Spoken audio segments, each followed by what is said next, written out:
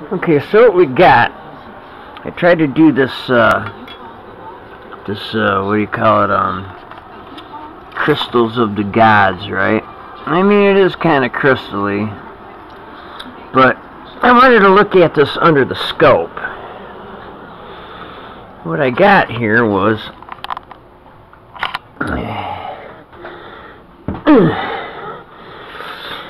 yeah, underneath the Omax, not a very high resolution, but it kind of looks like a spear almost. It's got little protrusions that come out of it. It's kind of clear, but it's kind of grayish black, and when you put them all together you end up with kind of a brown kind of color. Let's see if we can move this down a little bit and see what we come up with. So let's try to go down. Oh no, I'm going the wrong way. No, that's up. Go down. See how it's getting browner and browner? But you're ending up, look at all the protrusions and crystals that are in there. I mean, isn't that weird? Let me see if I can zoom in a little better with the fine-tuning here. I mean, look at those crystals. Some of them are white. Some are brown. There are crystals inside of crystals. Like this right here, this is all crystals. These things here, the brown ones, are like crystals with other crap in them. So we want to separate these from those.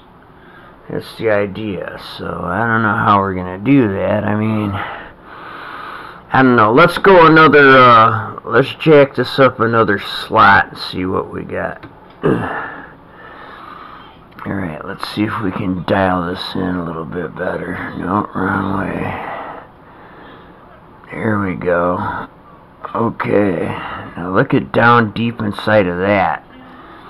Now this piece right here, that's a nice piece of crystal. We need to separate these from those.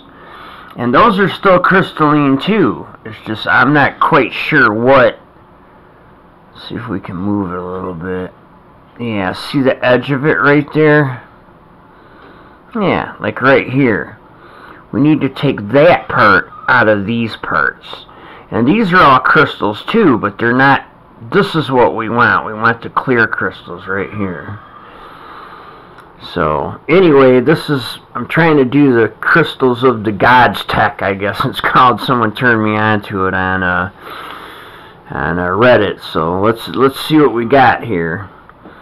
So, that's what I'm trying to do. This was done with just a simple water extraction with the sofflet. I think you've seen it. The same thing as the Psilocybe tablet that I made, only this is like one step further to being more pure.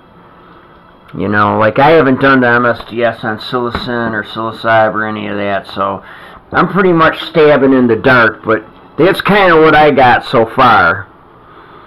So there you go. Enjoy, because I sure the hell don't know what it is.